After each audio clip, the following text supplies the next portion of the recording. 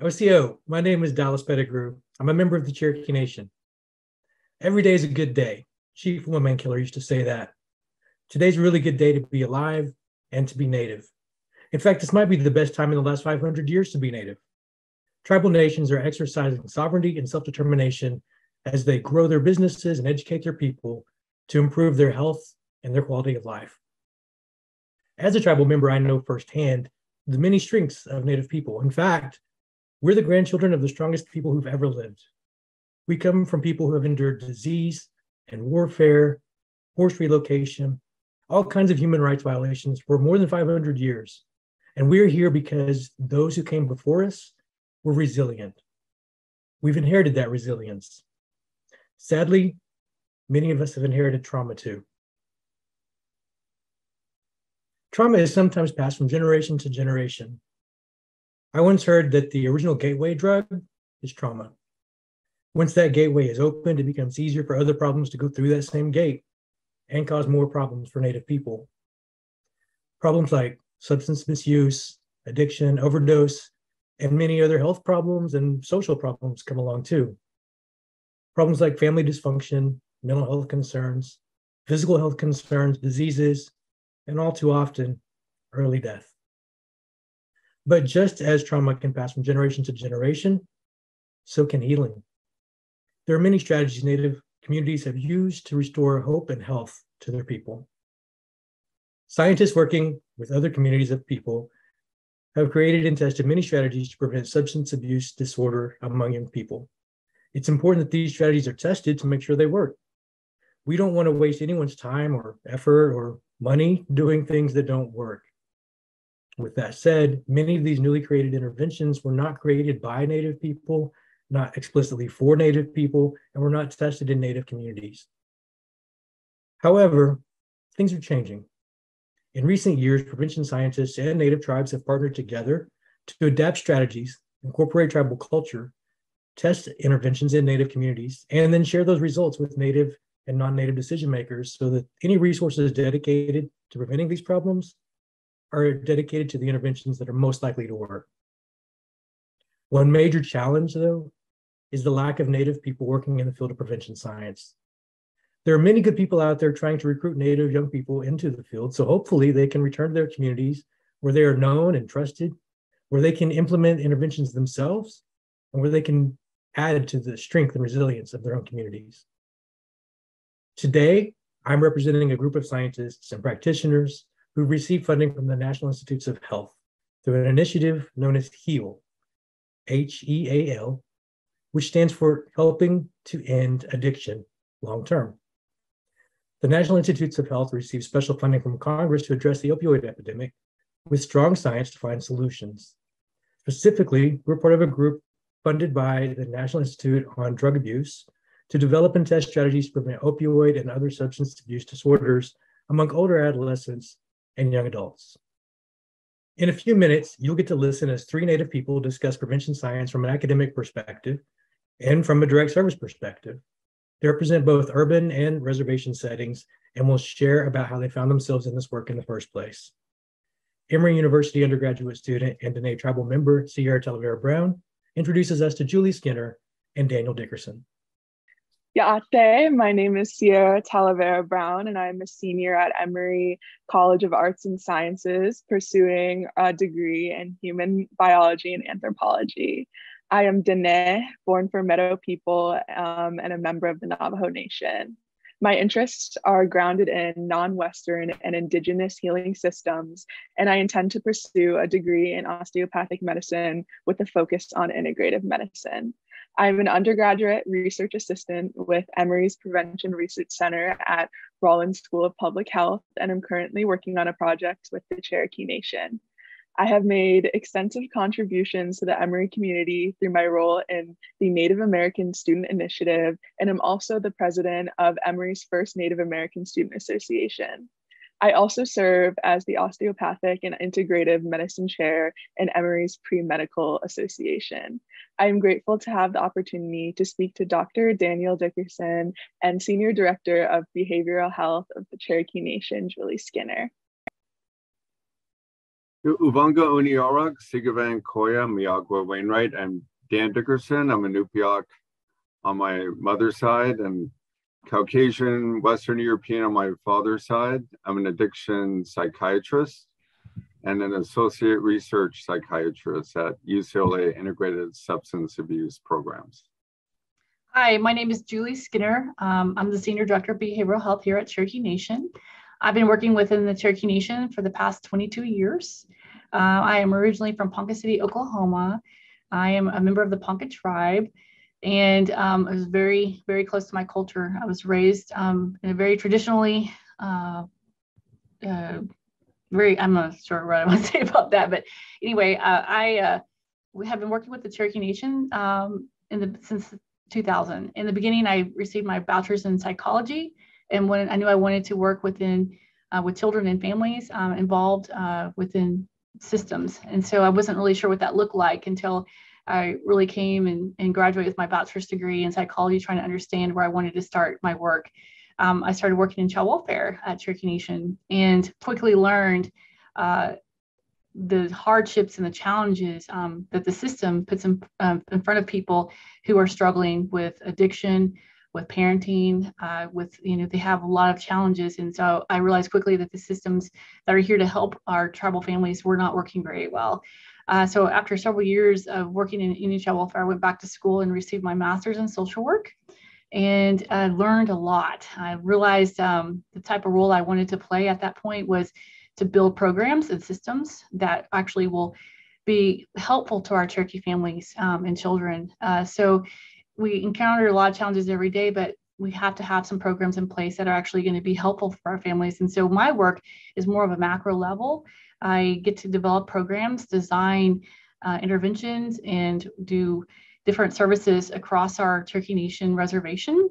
And that was where I started to really go into behavioral health. And so really realizing early on the mental health aspect of the work we do is really very limited in what we were able to do in child welfare. I really wanted to emphasize these programs early on, starting with the 0 to 3 population. So we built a lot of programs and developed our HERO project. And so the HERO project was our children's services that really worked within the communities. It worked directly with families and children, and it worked on the policy level as well, partnering with states and other national organizations to help bring forth more interventions that were going to be more effective with our children and families. So just a little bit about what I do. And I continue to do that work today. We've expanded behavioral health rapidly within the Cherokee Nation. We were much smaller several years ago, and now we've adding new service lines every day, it seems like, but we're adding more services regarding substance use, really working within communities to help them develop supports for their own communities, because we know our families know ourselves. We know that our families and our communities know themselves way better than we know them. So it's really important that we emphasize that their strengths of what they know and that they're the experts in their own families. And so that's one thing we really work to is pull the strengths of our families to help develop and design these interventions. So that's just a little bit about me. Great. You've touched on a lot of amazing points that we will definitely circle back to during our conversation. I wanted to start this conversation by exploring your career paths, as many of our listeners, like myself, are in the beginning of our journeys. And I was wondering if you guys could speak to how you initially became interested in your field and how your background contributed to your interests. I know, Julie, you touched on that a little bit, but. Yes, well, I was quote unquote a non-traditional student. I started later on in my mid-20s in my undergraduate work, and I first became interested in mental health as a pre-medical student, pre-med student, when I attended the Association of American Indian Physicians annual conference. That was really a big eye-opener in learning more about Indian health care needs, mental health, really being able to be mentored for the first time, or really have the opportunity to see other Native American physicians and leaders in the field. That was really awesome. And I was able to meet Dr. Dale Walker and other psychiatrists who really first introduced me to the field of mental health. And from there, I did some clinical rotations in medical school and psychiatry. And that really sold the deal, so to speak. I really enjoyed helping people in the hospital setting, individuals who are experiencing depression and psychiatric disorders. And also I was able to understand or begin to understand the impact of substance use on mental health conditions. So that's how I first started in becoming first interested in the mental health field and substance use fields. So for me, it started back, I think I got inspired really early on. In the beginning, when I was first born, I had two parents who were not able to take care of me. They're both abused substances and were alcoholics. And my sister and I were placed in the foster care system. And so I was very lucky. There was a law called the Indian Child Welfare Act that was passed in 1978 that really allowed family members from my own tribe to come forward and adopt my sister and I. Because before then we were in several different foster homes and non-native foster homes at that. So came really close to being adopted out, but luckily because of this law, I was able to be adopted by a paternal member of my family. So anyway, my sister and I were raised in our home, and we had our language spoken every day, and we were very, very lucky. So that really inspired me to really do something about, the chance that I received. My sister and I were both very, very lucky. And so how do we pass that on? How do you, move, pass that forward? And so my mother, who adopted us, she was a social worker, still a social worker. I think once you become a social worker, you're always a social worker, no matter what you do. And so she inspired me to go into the field because of the work that she did as a social worker. She created programs for homeless people, for people who were disadvantaged. She did a lot of work in her own community. So that really inspired me to go into social work. I just wasn't sure what area and what field until I went into child welfare and really got inspired to understanding because of the personal connection I had to the child welfare system as well. So moving from that point forward, just really becoming passionate. I think this job and the work that we do, you're going to have some really hard days, and it's not going to go your way, and you're going to wonder why. And I think connecting back to why you do what you do helps you get through those hard days. So that really helped me get through these days that we have that are constantly challenging, that we have from every day, because our people are using substances to cope.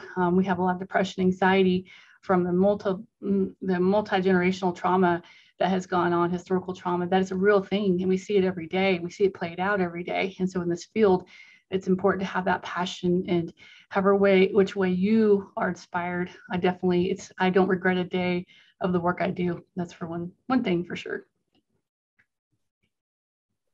Thank you for sharing your story. I agree in that our lived experiences, families, and community really shape our passions and are at the basis of our wills to pursue careers in public health and medicine. That being said, our communities face staggering structural and health inequities. So I was wondering if you guys could speak on some of the unique challenges that you have noticed Native people face entering the public health and medicine fields today, and how you face these challenges or advice on how to overcome. Yes, I grew up in and still work in LA County.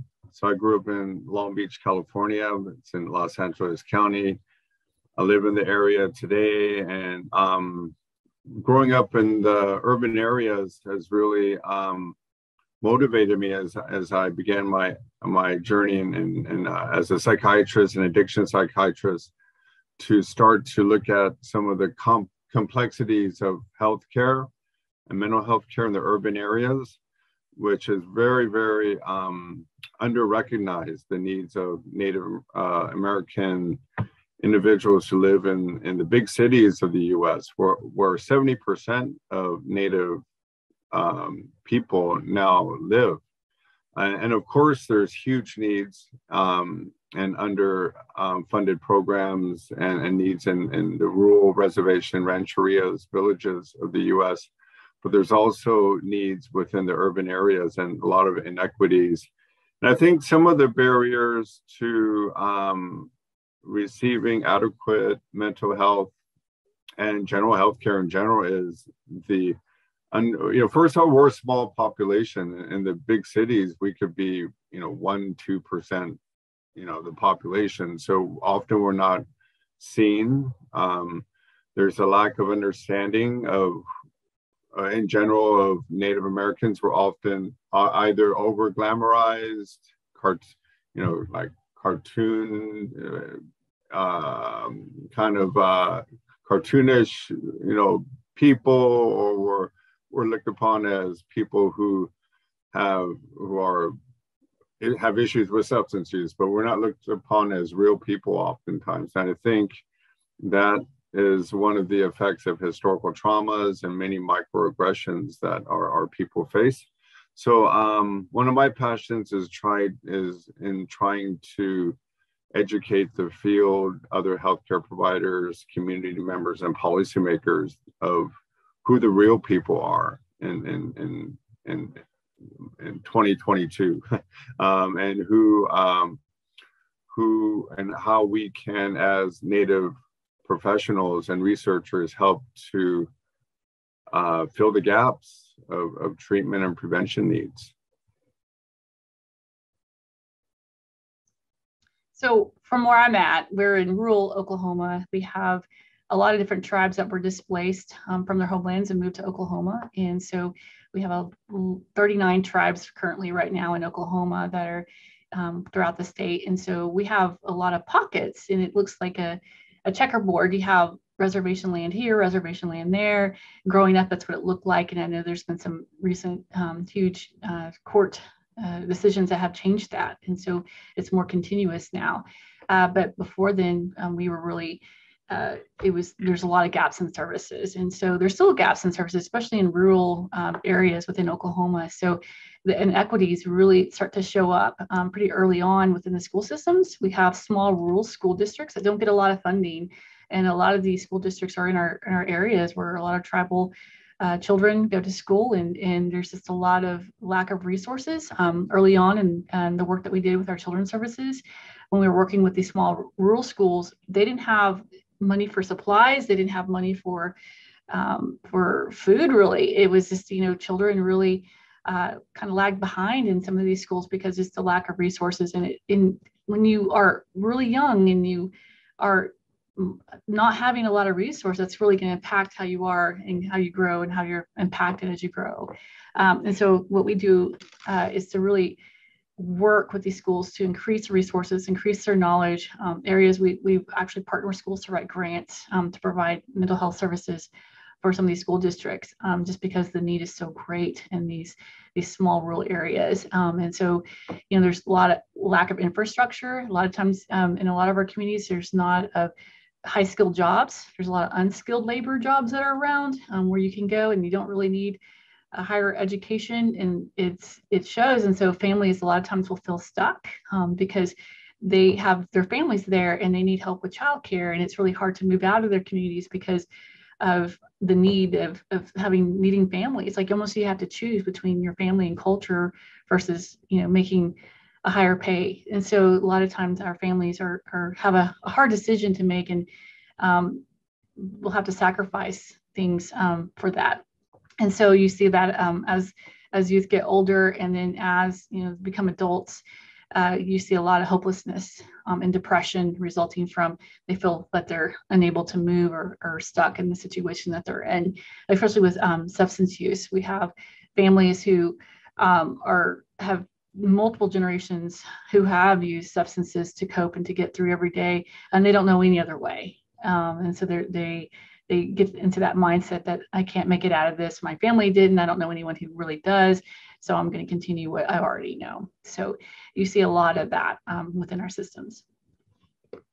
So being that a lot of these systems in place are disconnected and decontextualized, how does focusing on community engagement and partnership kind of reform the disconnect, if that makes sense? So like, can you guys speak to the importance of community engagement and your work being guided by your tribal communities, their needs and perspectives?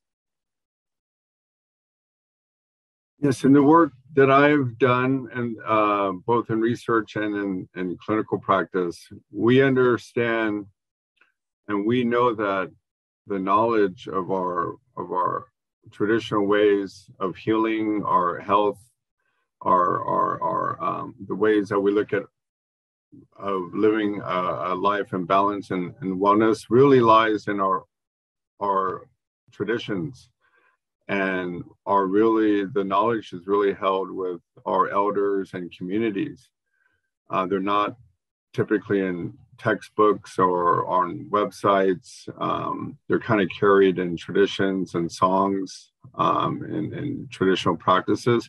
So the answers, we believe, in our work are in the community. So we go to the community, we access their knowledge, we access their perspectives, and their advice on how we can integrate and better contextualize our treatment approaches.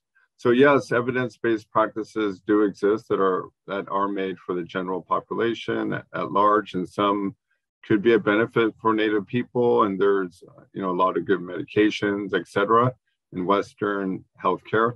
But to complete the picture and better integrate our approach, it's the missing link, so to speak, would be the cultural connectedness and the knowledge of our people and traditions. So that's what's really great about working in the research field, is that we have that opportunity to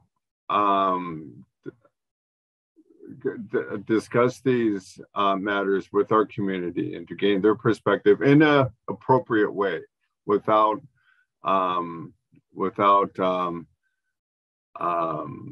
in a respectful manner. So we're able to not exploit our culture, but just to utilize a culture in a way that the people would like to see it utilized. And that's what's most rewarding, I believe, in working in this field. Yes, I agree with Dan. Community and our families and our tribal clans and all of those things are very important to the work that we do. In order to develop these interventions, we can develop programs, we can bring in all these wonderful things, but if our families and our people don't want to use them, they're worthless. And so you have to get engagement, you have to get down to what it is our families and our people are asking for us, are asking what we can do to help them make it. And so part of our goal, is self-determination, which is for families and people to be able to decide for themselves what they're needing and what they want. And so that's what we do. We really work, and we've done focus groups, we've done town halls, we've done one-on-one interviews with family members in our communities to really understand that we understand the size and scope of the problem that's going on in their community. We have a lot of different communities within our reservation, and not one community represents all of them. They all have their own different and unique challenges, and they all have an idea how they want to address these challenges. And so our role and our duty to them is to understand that and to really pull from that. And so we've developed youth move groups. And so at our Sequoia High School, which is all Native American, we have developed a youth move program in that school, and they tell us how they want to address this, and we help them with support. We bring in trainings and teachings. If they ask for, like, if we're going to have an awareness day for mental health, they're the ones that are going to be leading that charge and telling us what to do within the schools. They help the school influence with policies and how to directly help a student. And that's powerful. I mean, our youth are our future. And so in order to empower our youth, we got to listen to them first. So that's one of our big tenets is and how we move forward with our programs. Thank you for sharing that. I completely agree on the need for community engagement and really doing work on a grassroots level to understand what our communities are saying and their stories. And also recognizing that our traditional cultural medicine and practices are capable of working through ways and paths and channels that mainstream Western medicine and society doesn't understand. And speaking of our culture as medicine and recognizing that our medicine is for the whole person, and community and even the larger world. So I was wondering if Dan could speak to how he integrates culturally centered healing and traditional practices into his work as a physician. Yes, in our work that we've done, we integrate traditional practices in our interventions, including drum-assisted recovery therapy for Native Americans. And a couple of my projects with Dr. Elizabeth D'Amico from RAND Corporation and her team, we really first have an initial idea of what could be a potentially appropriate intervention, and we take it to the community. Well, let me back up first. First, we understand from the community what's missing. Then we think about how we could address the community's needs. Then we formally go back to the community in ways of focus groups, conduct focus groups, get the community's perspectives and advice, and then formalize or make an initial intervention format, or build our initial intervention format. We then typically will provide the intervention to the community for additional feedback on what and how they actually feel about the intervention, in order for us to make any final adjustments. That's our typical approach in a nutshell, how we integrate culture in our treatments, but it really does start from understanding what they are seeking and also what they want to participate in. Many researchers and policymakers may believe they have the answers, but as in Native researchers, we understand that the community holds the answers. So, we seek, what they're interested in learning about, what they're interested in participating in. We're not going to choose a traditional practice and say, here, let's everyone do this traditional practice when it's a practice that they may not feel is most appropriate for their community. So, so we go back and forth with the community, typically through the whole process of building interventions. Programs that support our people's health and well-being are deeply connected to cultural preservation and revitalization efforts. For example, using our native languages strengthens our cultural teachings and reinforces practices that are connected to the land. Julie, I was wondering what the role of cultural preservation is in your work, and how do you use native languages, stories, and cultural identity in your work and research paradigms?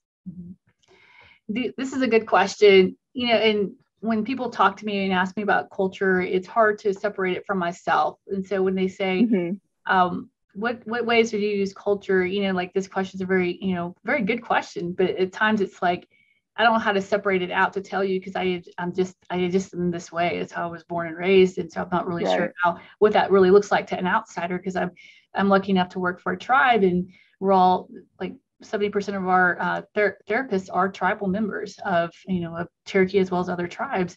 And so when we talk about this approach, what we do this on many different levels. We do it at an individual level, in a community level, family level. So depending on what type of intervention we're working with, and we do it all levels, we work really hard to do that. So for instance, we had new psychologist students come in, and one of them was from out of state. And so she had never worked within a tribal nation before, and had not worked with natives before. And so what we wanted to do with her is train her and give her some lessons and training around the Cherokee culture in particular. So we invited our executive director of our language programs at Cherokee Nation. We actually have a whole entire service group unit that is nothing but language preservation. And so we brought him in and had him do a class. There were 4 psychology residents and students in this class. And so he was able to talk about language, and it just really, they were just blown away, because the language of the Cherokee people, and of any tribe, honestly, has been around a long time. Even if you don't speak your language, it impacted you, because it's the language of your ancestors, of your parents, your grandparents, and that impacts how you think. The concepts for Cherokee people, sometimes they don't translate to English. And so how you are and how you behave and how you believe is been impacted by that. And so, for instance, an example was in the Cherokee language, there is no word for anxiety, and depression doesn't translate like it does in English, how we understand depression. Instead, it's a concept that comes from your heart, not your head. And so Cherokees have believed for a long time with depression wasn't a state of mind, it was a state of heart. And so whenever you become depressed, the elders and you go to an elder, you go to someone in your tribe, you talk about your feelings and how you felt, they would have you go outward. They felt like you were going inward too much. And so if you would go outward and you think about others beside yourself, that's going to be healing for you. Taking care of the elders around your community, taking care of people that are a part of your community is going to heal you. And that's one example of how that works. And so our goal is to really integrate language in our assessments as well. We teach our therapists it's going to take longer to do assessments for Native Americans because of the different aspects that affects our Native American population. And so we do bring in different aspects of culture into our interventions too, with groups. Mindfulness, that's a huge Cherokee concept that we've really integrated with a lot of our cultural activities like basket weaving and other things. We teach self-regulation through those skills, and also they're learning why we do what we do and why this has been passed down from our generations. And so just to give a few examples. Thank you for sharing your career paths, perspectives, and wisdom. Centralizing our communities, worldviews, languages, and stories is essential to action that creates space for healing and effective and sustainable systems. Your work is very inspiring and helps us better understand the many paths to supporting Native communities and health equity. Thank you, Sierra and Julie and Dan. That was great information, and your work is really inspirational. Next, we're going to hear from Dr. Melissa Walls about community approaches to addressing substance use disorders. Dr. Walls is the director of the Great Lakes Hub for the Johns Hopkins Center for American Indian Health and associate professor of American Health in the Department of International Health. Dr. Walls is an Indigenous social scientist who's committed to collaborative research with Indigenous communities to promote health equity.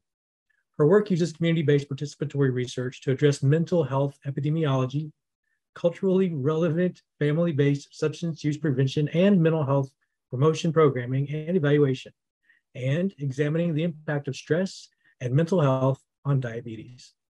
Dr. Walls is going to share more about her journey from community involvement to professor and NIH-funded researcher. Bonjour, everyone. Memengwa Ndishinakas, Migizi Duadam. My name is Melissa Walls, and I'm an associate professor at Johns Hopkins University, and I direct the Great Lakes Hub of our Center for American Indian Health. That sounds really fancy, I guess. It's a lot of titles and a lot of names, but I never imagined this would be where life would take me. And I just want to share a little bit about the journey I've been on to now be called a prevention scientist. I grew up in northern Minnesota, right on the Canadian border. I'm the daughter of an Anishinaabe or Ojibwe woman. My mother is dual enrolled at the Boys Fort and Couchiching First Nations bands of Ojibwe. And my dad is a German, Swedish, kind of Scandinavian Minnesota mix.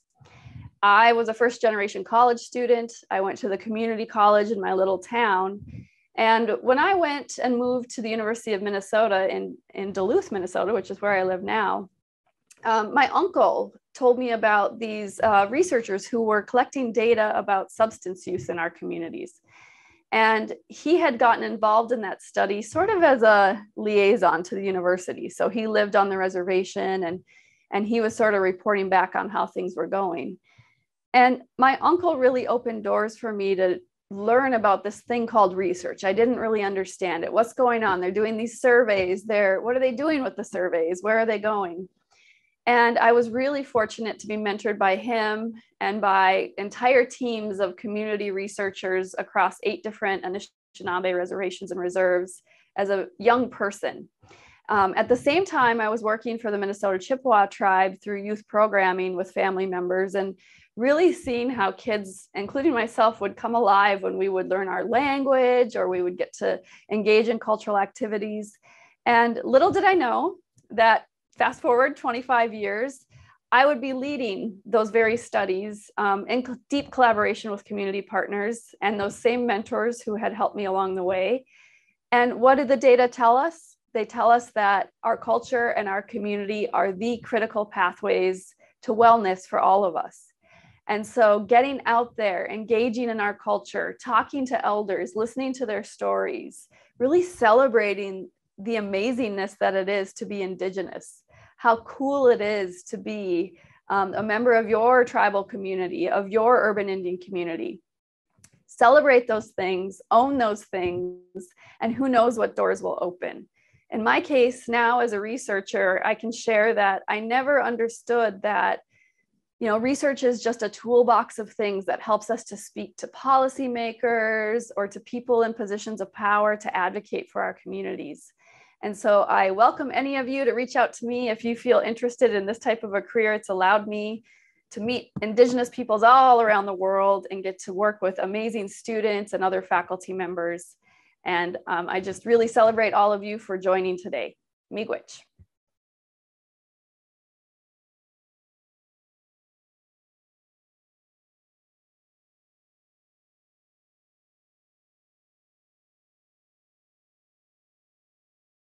The National Institute on Drug Abuse recently hosted the I Strengthen My Nation Challenge, where young people aged 14 to 25 submitted art and other artistic expressions of resilience to stand against substance misuse.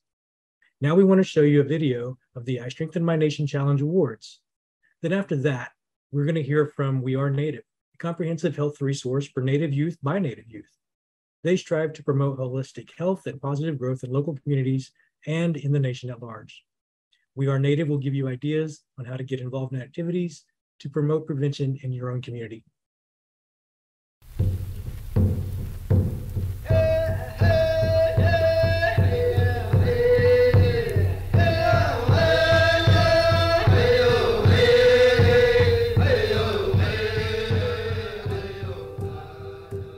Hey, Uncle here. On behalf of We Are Native, I'd like to congratulate all the youth and youth groups across the country who submitted artwork, creative expressions, and community service project ideas for the first of its kind NIDA Challenge. Your entries demonstrated the inherent resilience of our communities and the power of cultural practices to protect our communities against drug and alcohol misuse. You can check out all the submissions on We Are Native's art gallery for ideas and inspiration on things you can do to strengthen your nation. Each and every one of us can do our part in big and little ways every day. And this led birth to amazing applications and amazing submissions of art, group projects, and different ways to kind of address substance use in their communities. Hello, na Jenna Murray Nainanihat. Hi, my name is Jenna Murray. I'm Eastern Shoshone. I'm from Las Vegas, Nevada, but my family is from the Wind River Reservation in Wyoming, and my tribal headquarters are in Fort Washakie, Wyoming.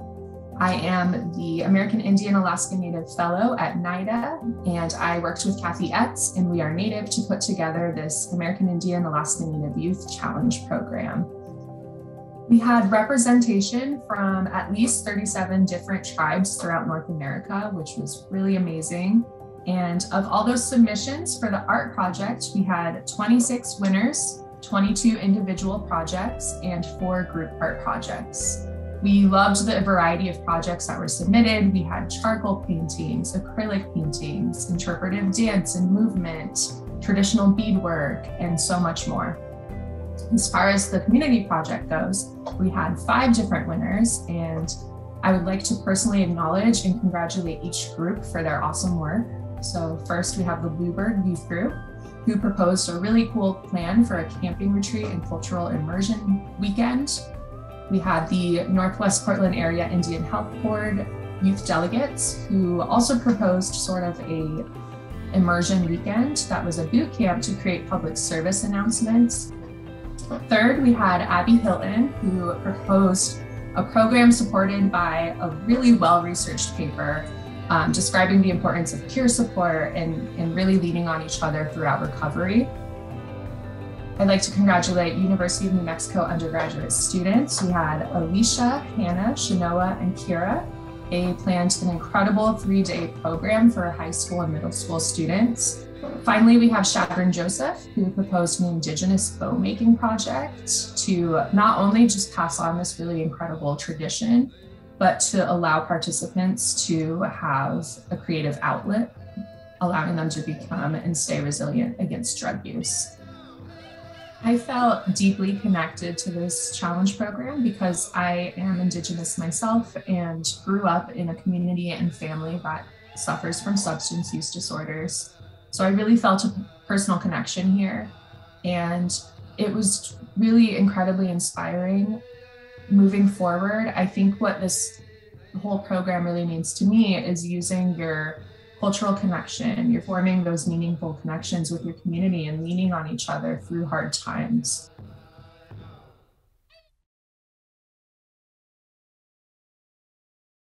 I'm Maya, I'm 14 and I'm marijuana free. My name is Anna, I'm 15 years old and I am marijuana free. My culture, my choice.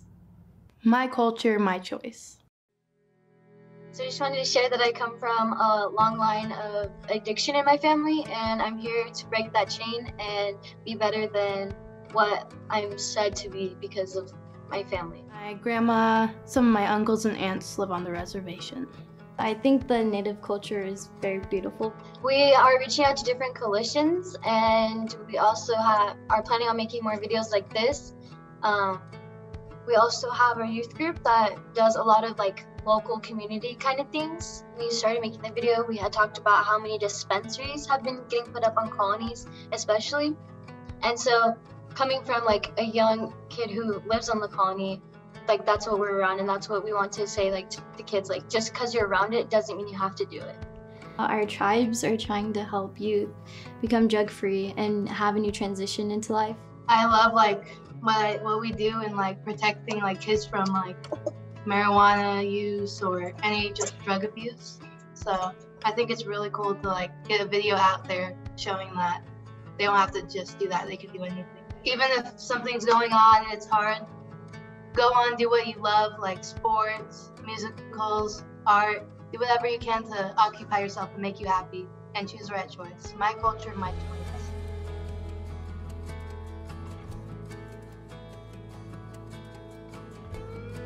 Hi, my name is Sierra Buffalohead. I am part of the Ponca tribe of Oklahoma, and I am also part of the Omaha tribe.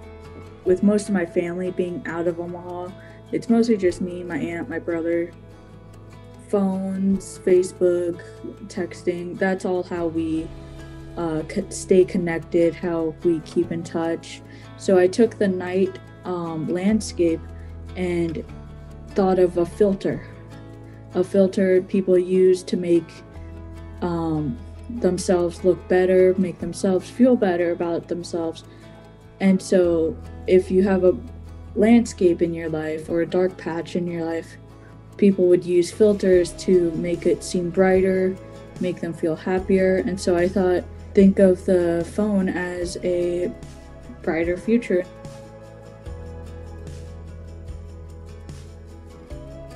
Yat es e Caitlin Biggie Yanisiet. Hello, my name is Caitlin Begay. I come from the Navajo Nation.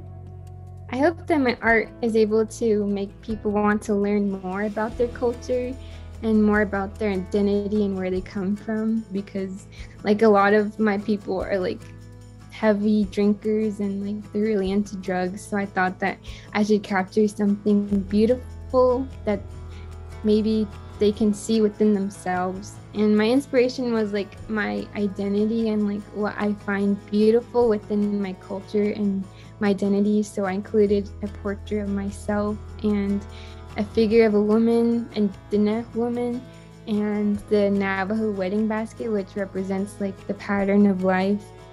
Aho atut ego iya. So you can do it all. It's all to you. My name is Kathy Etz, and I'm the director of the American Indian Alaska Native program at NIDA. So excited to be here today to congratulate the winners. Over the years, as we've supported research on drug addiction among American Indian and Alaska Native people, we've learned a lot about risk factors, but we've also learned about the incredible strength and resiliency contained within Indigenous culture and the amazing ideas that youth have for staying healthy and protecting their communities. This challenge competition was an opportunity to showcase and celebrate that strength, and also have youth directly share their ideas about resilience to drug abuse so that we could share those ideas with the world. The judges were absolutely wowed by the art and the ideas that youth had to stop drug abuse in their communities. These ideas can be leveraged to strengthen all Indigenous nations. Hello, everyone. I'm Nora Volkov. I direct the National Institute on Drug Abuse, and I'm very proud to be here with all of you to congratulate the winners of a challenge that actually takes advantage of the richness of the American Indian and Alaska Native culture and their involvement in the well-being of each other, and to use art as a means of communicating our experiences, and in the process, being able to help others. Thanks very much for this opportunity, and I congratulate the individual winners and the group winners.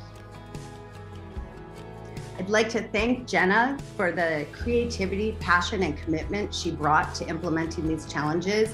I'd also like to thank all of the people who submitted entries to these challenges. I'd like to acknowledge your creativity, strength, and passion for enhancing your communities. It is clear that you will all make a lasting impact on your families, communities, and continue to strengthen your nation.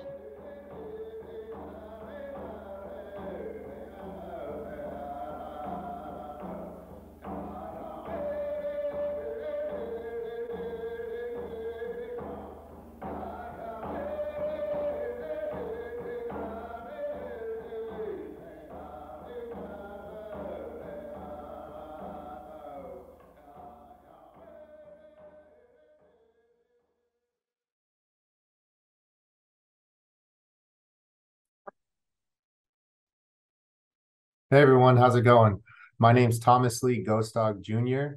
I am Burns Paiute as well as Oglala Lakota, and I am the We Are Native project coordinator here at the Northwest Portland Area Indian Health Board, which is located in beautiful Portland, Oregon.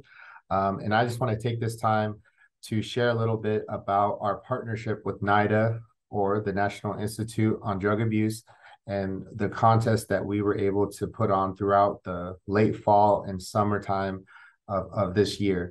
We were super excited to have this partnership with NIDA because it was something that a lot of youth and young adults feel strongly about in their own communities, which is drug misuse. So with that, we had a contest, or an I Strengthen My Nation contest, where we asked youth and young adults to visually show us what it means to have prevention of drug and alcohol misuse in their own communities or within their own lives. And so we put out a call for artwork. And I will be the first to tell you that the artwork that was submitted was beyond amazing. And we knew that within this contest, we couldn't keep this artwork to ourselves. So what we did is we wanted to highlight the positive things that youth are doing in their own communities. And we wanted to do that through our website. So at this time, I would like to take you on a virtual tour to see how you can see that artwork through our We Are Native website. So join in me. So hopefully you see my screen right now. If you can't see it, if you want to go to wearenative.org, you'll see our really awesome homepage. If you hover over the My Impact section where you can see it turn yellow, if you go down to the I Strengthen My Nation gallery and click on it, the first thing you'll see is an overview video and the announcement of our contest winners. And shout out to Jenna. Jenna was a huge piece in helping this contest and helping us put on this contest. So wherever she's at, Jenna, we appreciate you so much. But if you scroll down, you have an opportunity to see all of the contest entries. And what I really like is that it has an image of what they submitted, but it also has a blurb about the artwork that they submitted and how it relates to them and how they use this artwork to really help their communities to become and help with drug misuse. So I can scroll all day and show you, but the biggest and the most, exciting part that I want to share is having you at home scroll through, take your time, read the entries, and really see the power and the knowledge that these youth have and the passion that they have of eliminating drug misuse in their own communities. Another piece that I really want to share on our website is resources for youth and young adults out there. If you're on this webinar, a section of our website that can be helpful navigating these types of situations, especially if you have friends, relatives, uncles, aunts that might be in this situation where you see them misusing drugs or alcohol. So if you go, again, hover over to the My Mind section this time, you'll see a lot of categories and articles that we have within our website. But the one I really want to highlight right here is the substance misuse. So this is the landing page or the homepage of substance misuse. And you can have an overview right here where I'm going to highlight right there. But also what I really like is there's articles that have different topics relating to drug misuse and alcohol misuse. So as you can see in this one, how to make peace with your body. So it's really about accepting who you are as a person that can help you along the road. Also, we have articles about substance misuse, the Red Ribbon Week, which is a drug and alcohol prevention week that schools hold throughout the US, but also we have different videos from that same contest and their artwork submissions. If you click on load more articles, you'll see a bunch more articles that have different topics ranging from recovering addicts on how rehab has improved their lives to worried about someone's alcohol use. Again, this could be your cousin, your relative, your aunties, or even just friends. And if you load more content, you can have different articles and see and read for yourself and go through these. So I just want to really thank you again. And please, please, please, if you have time, look at the contest entries or young adults, youth out there, scroll through this section. You might find something useful. But again, I just want to thank everyone and thank you, NIDA. And I hope you all are blessed. Have a good day. Thank you for joining us today. We hope you're inspired to do what you can to prevent problems in your own communities like substance use disorders and others. There are many pathways to get into a career in prevention science. My pathway began as a first-generation college student who didn't even start college until age 22. My degree was in criminal justice law enforcement, and my job was in child welfare. After doing that for a few years, I went back to school to get my Master of Social Work degree. It was after that that I joined with some prevention scientists and other colleagues to test interventions to reduce underage alcohol use and associated problems in rural northeastern Oklahoma, where I come from. That work was helpful as I joined the faculty of the University of Oklahoma and started the Center for Tribal Social Work. Through that center, we recruit tribal members to earn their degrees, undergraduate or graduate, and we support those students in every way we can. So hopefully, after they graduate, they can return to their communities to help their neighbors and friends and family members and others continue toward the path of healing and health. Thanks also to the National Institutes of Health and the National Institute on Drug Abuse and our friends and collaborators who helped put this video together. As we say in the Cherokee language, until we see each other again, Tonadagaha'i.